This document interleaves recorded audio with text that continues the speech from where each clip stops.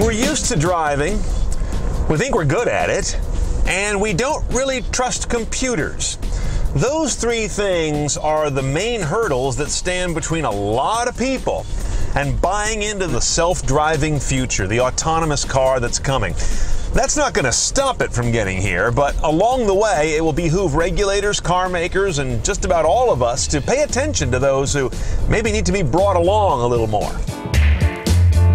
Researchers Michael Sivak and Brandon Shutley at University of Michigan have some early answers. They surveyed 505 adult U.S. drivers in June 2015 to take their temp on vehicle autonomy. 4 attitudes bubbled up.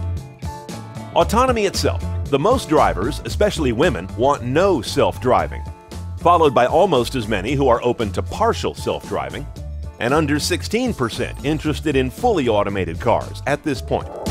The biggest naysayers to full automation were drivers 60 and older. Just 11% of them liked the idea. A big problem for policymakers who think autonomy is going to allow older drivers to keep doing so safely longer. Control.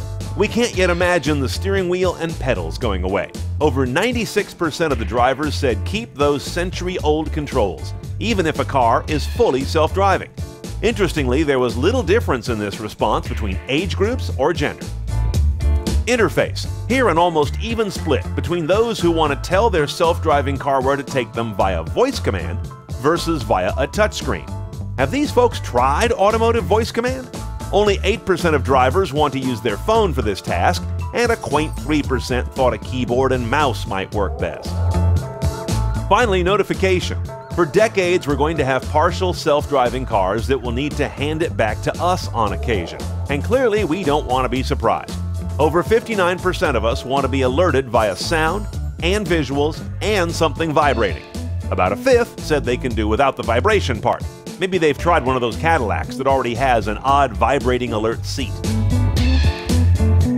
So it all adds up to a reality check, and it will pay for car makers and regulators to double-check their assumptions about our attitudes around self-driving and some of the details of how we expect it to work, rather than assume that we're all going to embrace it in some homogeneous fashion. More realities of modern driving revealed now at CNETOnCars.com. Click on Smarter Driver.